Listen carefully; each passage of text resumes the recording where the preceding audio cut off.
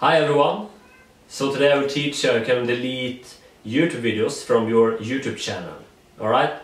My name is Waatz and this is how you do it. Okay, so to delete YouTube videos from your phone like iPhone and Android, click on your YouTube app, go to the top right corner and click on your logo, then click on My Channel. Okay, go to videos. So this is a test video that I'm gonna delete. So next to the video you want to delete on your YouTube channel, you see these three dots. Click on that.